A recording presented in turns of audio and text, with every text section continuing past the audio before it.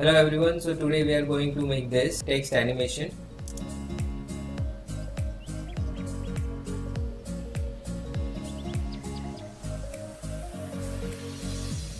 So first let's create a composition. HD 1080 25 fps, duration 9 seconds. Let's rename the composition logo opener. Let's go to the composition, create a new solid. Let's make it white. Import our logo. Let's take it as a footage. Put it in our composition. So let's make the scale to 38. Okay, it's exactly in the center. If you see, right, the keyboard needs to be in the center so that it is easier for you to align the logo. You can always align the logo or any text or any element in After Effects. Let's go to frame 20 and set a key. Alright, now let's come back to the frame number 0 and set the scale to maybe 340. Alright, let's turn on the motion blur. Okay, you can use F4 to toggle between the switches and modes. Okay, if you don't know how to switch between the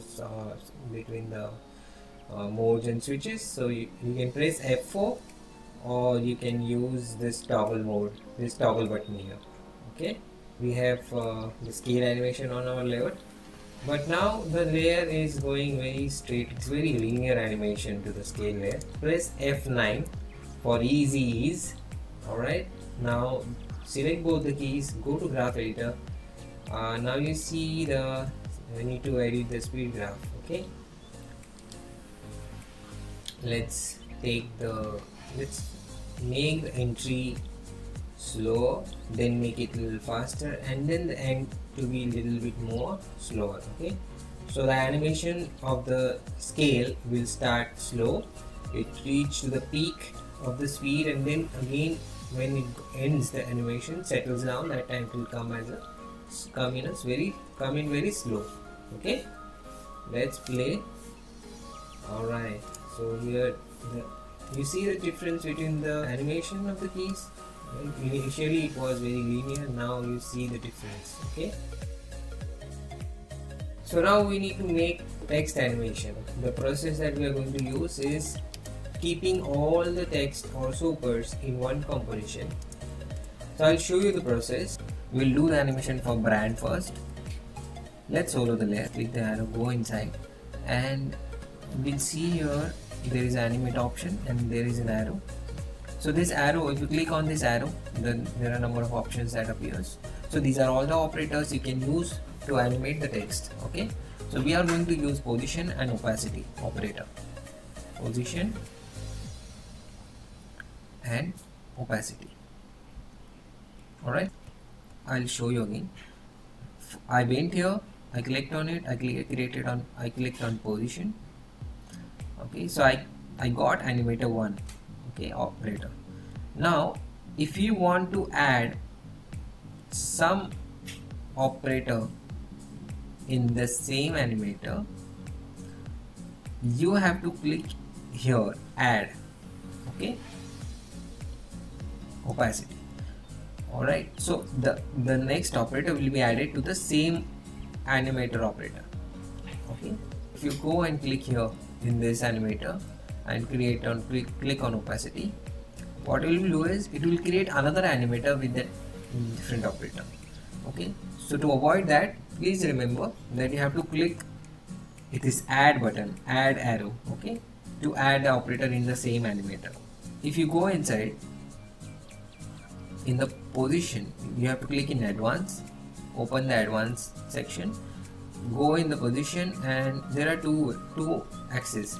So this is x-axis and this is y-axis. We have to move the text in y-axis. Let's take it a little bit down.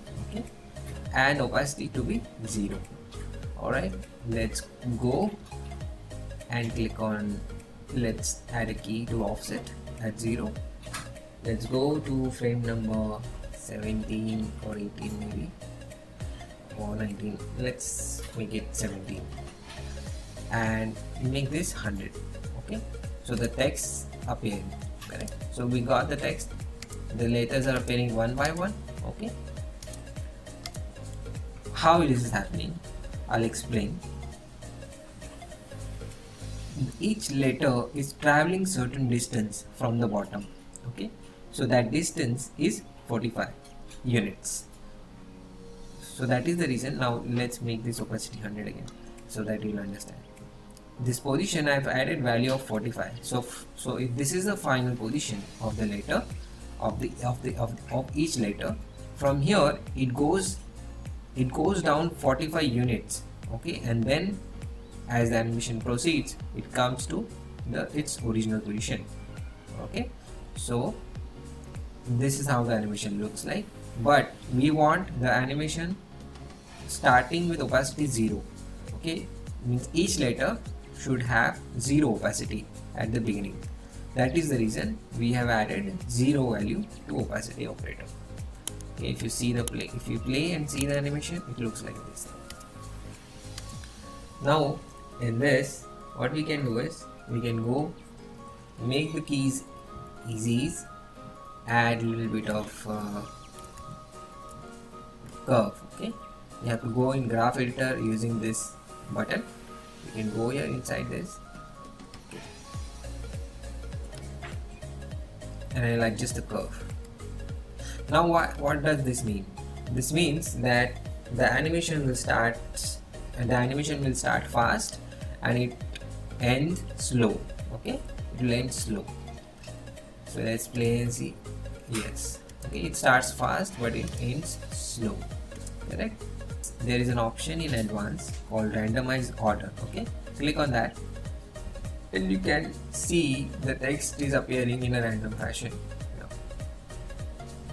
Okay, good.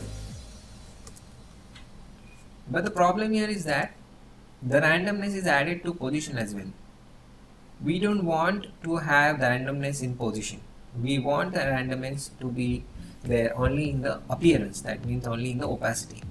So for that purpose we need to do a separate, we need to add a separate animator, okay, only for the opacity randomness. Okay, we can't do the randomness here in this, so we'll turn this thing off. Alright, we come to the text again, go to animate, add one more opacity operator. Okay, now we'll move this up, go inside the range selector, go in advanced options. We need to copy the same keys as for the offset from the animator 1 to here. Alright, in this opacity operator, make it 0 and turn on the randomize order, and you can give the randomness here. Correct. So here in the animator 1 we kept the randomness off. Why? Because if you turn on the randomness in randomize order first animator, it will affect both opacity and position as well. Okay, but we only want it to affect the opacity. So for that reason we have added a separate animator with the opacity operator, made the value 0 for the opacity and added the same animation. Alright, duplicate the text. We need to make a wired text now. Okay, the text should not be opaque. So for that reason we'll delete this operator. We go back, we go to animator 1. Okay, we need to delete the opacity here, because in wired text the wired text is not 0. It doesn't have a 0 opacity. It is appearing, it's opaque. Okay, it has 100% opacity as it appears here, if you see here. So it's coming in a very 100% opacity. So what we do now, we delete this opacity. We are going to turn off the fill and turn on the edge. Let's make the thickness 3. Okay, the edge layer should not have 0 opacity at the beginning. So what we're going to do is we're going to delete the animator 1 and go inside the range selector, advanced properties, delete the opacity operator. Okay, so it has 100% opacity. Correct. Perfect. Now let's go here, and if you see, it has that type of animation. Okay, but now the text needs to go out of the frame and appear. Okay, it comes inside the frame from the bottom and goes out of the frame, and another text comes in. So for that purpose, what we're going to do is, we are going to animate, we're going to link this layer to the wired layer. Okay, because we want both the text to come in and go out. We want both the text to come in and go out. Let's go to position. Let's put a key. Now this key needs to be here somewhere. Let's move this letter down. Okay. See.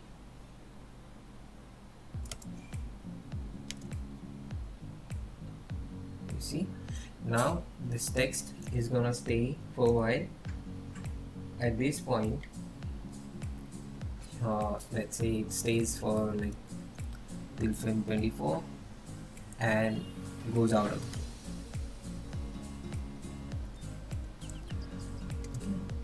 Comes in, goes out.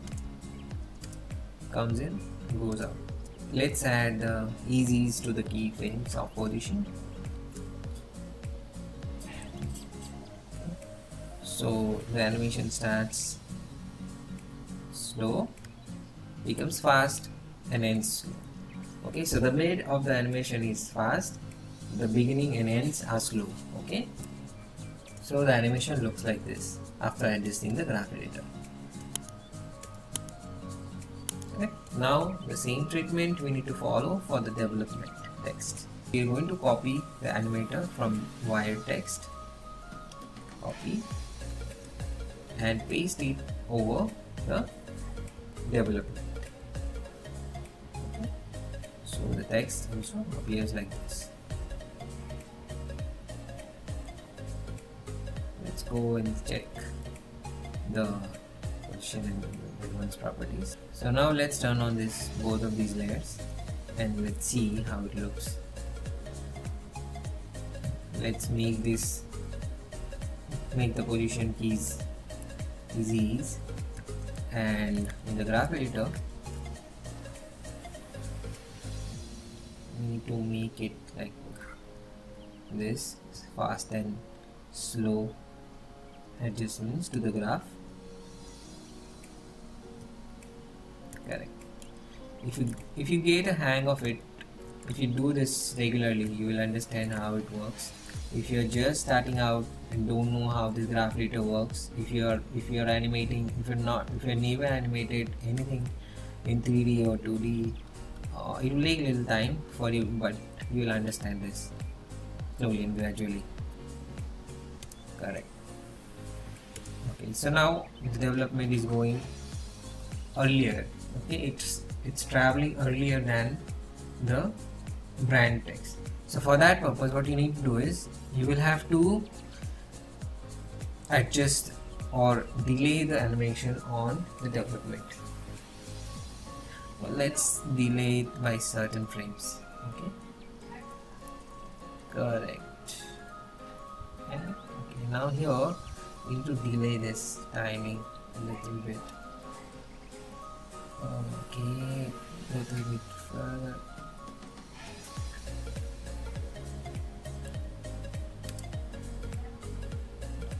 It needs to go more out. We are able to see the text. Yeah, correct. The text animation or development is looking like a typewriter thing, so we need to edit that. So for that purpose, what we are going to do is, let's go in the animator, let's go to advanced properties. Okay, here the shape of the animator here is kept on square. We're going to make it ramp up. Okay, so after doing ramp up, what we need to make certain changes. The range selector offset we have to make the value here -100 and here 100. So see, now there is a difference. Correct. Let's come here and import our text comp. Okay, so let's rename the composition texts and make the text. Okay, let's import. We need to position it here. Alright, so now what needs to happen here, our logo settles in the center, and just before the text comes, this logo needs to move to the left.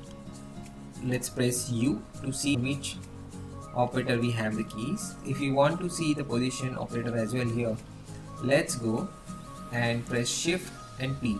Okay, so the position operator will also be visible along with the scale.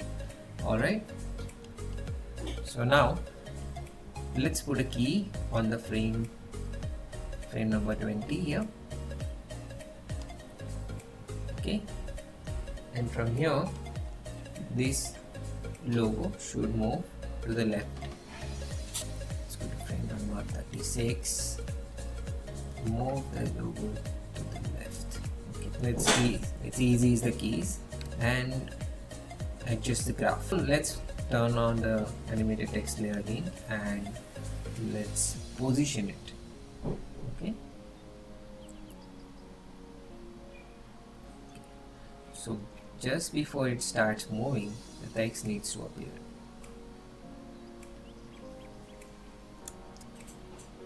Correct. Let's go to the video again. So we will add different texts here: strategy and identity, social media marketing, advertising campaigns, content creation, and more. Okay, so for that, let's go and add different texts. Let's see how it looks in the main comp.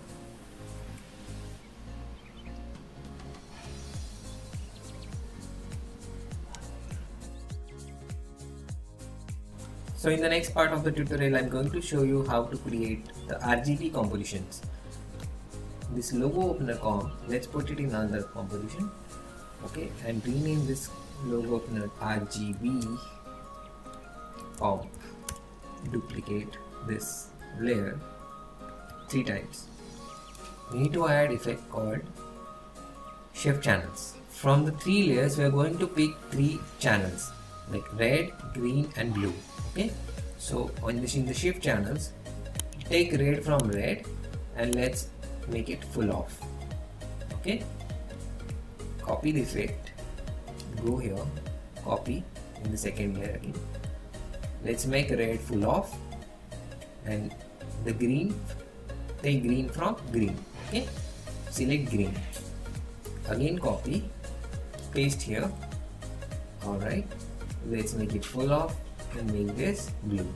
Alright, now if you see, so we have the blue, we have the green, and we have the red. Now what we need to do is we need to select the top 2 layers and make them screen mode. Alright, so now we don't see anything here. Alright, but if you move the position of layers, see, we started getting the effect. To animate them, we need to add an expression to it. Okay, so we're going to use wiggle expression. Select this, let's go to position, alt click on this key layer on the time stop layer, and here we have to define a variable. Let's say we define a variable a equal to expression wiggle. So in wiggle, we're going to put, let's say 5, 10 maybe. So 5 is your frequency, 10 is your amplitude. We only want to move the text and overall framing in X direction. Okay, so just to move the framing in X direction, because if you just add this expression wiggle, okay, so what it's gonna do is it's gonna move in both the axes. See, it's going up, it's going down as well. I'll show you close up. See, it's going up, it's going down. So to avoid the movement in both of the axes, we are going to define a variable, that is a is equal to this expression. In square brackets we have to define the x value, because we want the movement only in x. So what we are going to do is we are going to put this variable in x. So a bracket square bracket 0 comma, we are going to define a static value in y, value 1. Alright, close. So now if you see, this layer is only going to move in x direction, it's not going to move in y direction. Let's copy this now and put it on the positions of each layer. Alright, okay, so we got the RGB, but now this RGB should not always be visible, it should be visible sometime. Going to check the opacities, like wherever we want we can just turn on the opacity. Like suppose if we want this to be on here,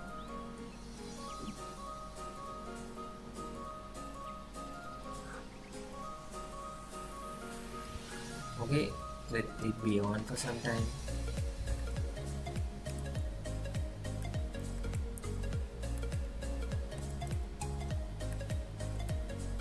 And again it will turn off.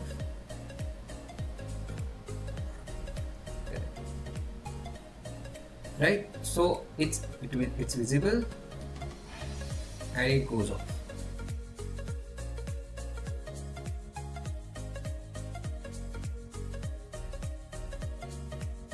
So we have completed the RGB section. Now I'm going to show you how to add glitch effect to the composition. See this, yeah. Create a new composition. Let's name it noise. Make it HD 25 FPS. Let's take a new solid.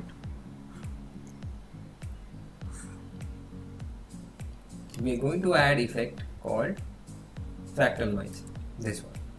Let's make this blocky. That will increase the value in contrast, okay, reduce the value in the brightness. You have to turn off the uniform scaling, increase the scaling in the width, okay, so that it looks like it is stretched. Reduce the complexity to maybe 2.5. Let's add the expression to random seed, time into maybe 10, right? So this is your noise comp. Let's go to logo now, import this noise comp here. Okay, we need to bring the adjustment layer. This is a displacement map. Okay, in this dot we have to put displacement map layer to noise. Okay, so we started getting that effect. See, yeah, horizontal displacement, we can increase it more, right? If you see that after adding the displacement, we have started having the empty section here in the margin, okay, because our components of the composition are being scaled because of the displacement map and moved. So to adjust this, we have to put motion tile.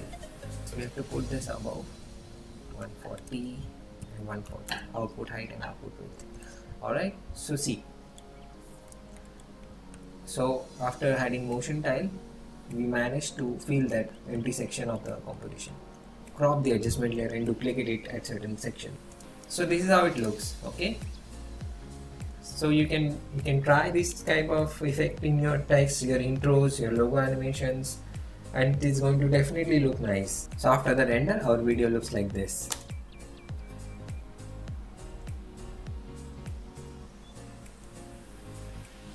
please do comment and let me know if this helped you in your project.